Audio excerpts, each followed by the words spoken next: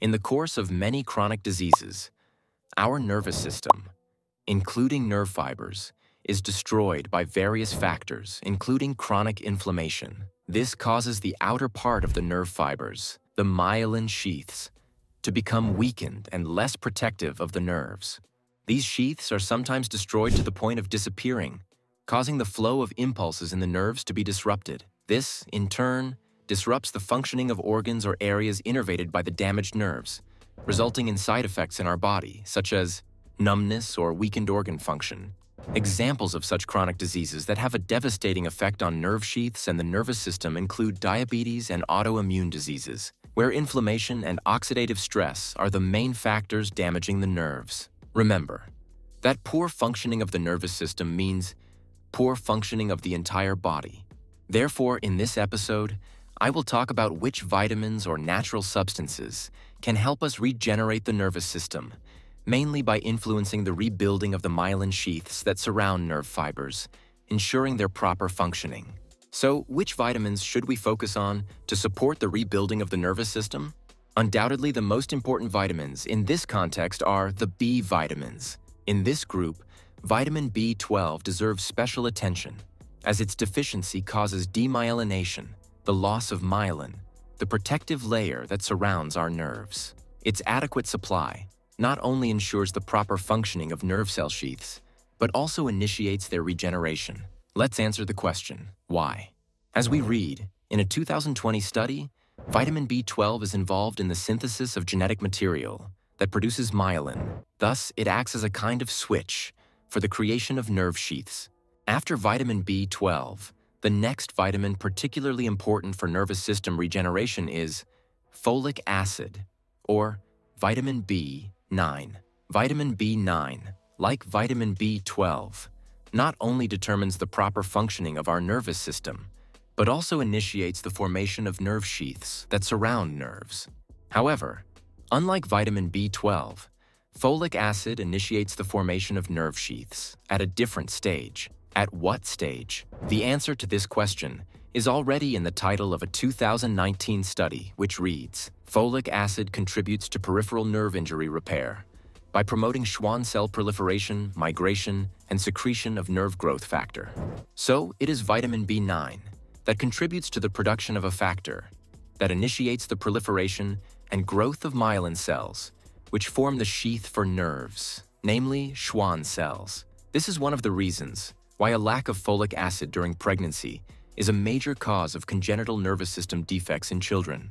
What other B vitamins help us regenerate the nervous system? Well, vitamin B5 regenerates nerve sheaths because it is a precursor to a compound called acetyl-CoA. This compound, which is formed from vitamin B5, is essential for creating such bonds in the sheath that look like intertwined chains, thus forming a stronger sheath structure.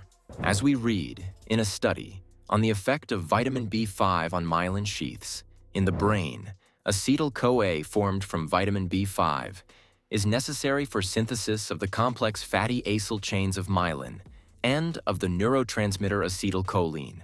In the process of nervous system regeneration, vitamin B1 is also important, as it has quite unique properties. Its effect on the production of nerve sheaths is twofold. It acts similarly to vitamin B12 and folic acid. And the last B vitamin on our list is vitamin B7, or biotin, which interestingly activates enzymes involved in the production of energy needed to build the myelin sheath. It has a unique property that no other B vitamin has. In this regard, I came across extremely interesting results from a scientific study on patients with multiple sclerosis, a disease in which myelin sheaths are destroyed. They were given this vitamin at a dose of 300 milligrams per day, the maximum allowable dose. As a result, 89% of patients showed improvement in the spinal cord. But importantly, this improvement occurred only 2 to 8 months after starting to take this vitamin. I quoted this scientific study for a reason, as it ends with a rather important sentence. A sentence that says that for B vitamins to show their effects, especially in terms of nervous system regeneration, time is needed, and more time. In this case, from 2 to 8 months. Well, we have already covered B vitamins and their impact on the regeneration of our nervous system. Let's move on to other dietary components that can help us maintain our nervous system's health and support its rebuilding. The next vitamin essential for the proper functioning of the nervous system is vitamin C. We read about this in a 2021 study titled "Vitamin C Regulates Schwann Cell Myelination" by promoting DNA demethylation of promyelinating genes, which promote the formation of sheaths, that is, myelin. Another vitamin worth mentioning is vitamin K. To confirm its regenerative effect on our nervous system and myelin, just look at the following scientific data. In a 2018 study, we read that vitamin K enhances the production of sulfatides in the brain during remyelination, that is, the restoration of myelin sheaths. The action of vitamin K is truly unique among all fat-soluble vitamins, as it begins to act, that is, produce the material from which the sheath is built, but only when pathological processes of myelin sheath destruction occur. For example, due to inflammation. Where can you find vitamin K in the natural environment? Just follow the green color, and you will surely find it. I recommend reaching for broccoli, kale, spinach, arugula, or asparagus. The next two compounds I will talk about are natural substances with the ability to regenerate large nerves, such as the sciatic nerve or the facial nerve. However, the studies I will now discuss were conducted on animals, but the results obtained are significant enough that I would like to mention them.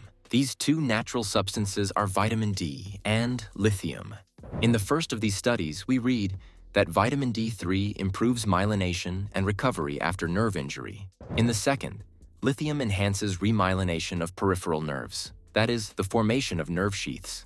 Next, it is very briefly necessary to mention that iron has an impact on the proper formation of myelin sheaths. In a study titled Oligodendrocytes and Myelination, the role of iron, we read, the importance of iron in myelin production has been demonstrated by studies showing that decreased availability of iron in the diet is associated with hypomyelination, that is, reduced ability to form nerve sheaths. This study should be interpreted in such a way that if we lack iron in our diet, effective rebuilding of myelin sheaths will be impossible. Now let's talk about omega fatty acids. They are essential components and play a crucial role as one of the main building blocks of our nerve sheaths. These compounds are incredibly beneficial, not only for preventing issues in the nervous system, but also for supporting its repair and regeneration. A particularly important dietary component is DHA, which you will find in fatty sea fish. Scientific studies show that its too low intake in the diet negatively affects its concentration in our brain, which affects the functioning of the myelin sheath itself. The question of why omega-3 fatty acids help regenerate nerve sheaths has a very straightforward answer. Omega-3 fatty acids, including DHA, are found in high concentrations in the cell membranes of nerve sheaths. The second important feature of these fatty acids is that they have anti-inflammatory effects, and I remind you that inflammation destroys nerve sheaths. Therefore, these compounds have a dual effect in regenerating myelin sheaths. And next on our list today is lecithin. Lecithin is a mixture of various fat-like compounds. It includes fatty acids and glycerol, which are very important for health phospholipids. Why is it worth incorporating them into the diet if we want to rebuild our nerve sheaths? The answer is very simple. Lecithin is one of the important components of myelin itself. Therefore, by providing building blocks for the construction of nerve sheaths, we make them stronger and regenerate faster. Well, to refresh the brain, let's move away from vitamins and dietary components for a moment, to which we will return, and move on to sleep, which is a powerful tool that regenerates our nervous system. It turns out that when we sleep, something amazing happens with our nerve cells. Scientists have proven that sleep increases the number of cells that give rise to myelin, that is, nerve sheaths. They noticed that their number doubles during sleep, especially in the phase during which we experience dreams. Therefore, I will repeat ad nauseum that we must take care of proper sleep hygiene. That is why in the afternoon, please limit exposure to blue light, which disrupts the production of the sleep hormone, melatonin. Please look less at computer or smartphone screens. Before going to bed, it is worth lowering the temperature in the room, ventilating the room, and engaging in activities that relax and put you in a relaxed state. What other methods support the regeneration of the nervous system? Well, learning new skills also supports the regeneration of this system. What exactly am I talking about? I mean, for example, learning to play a musical instrument.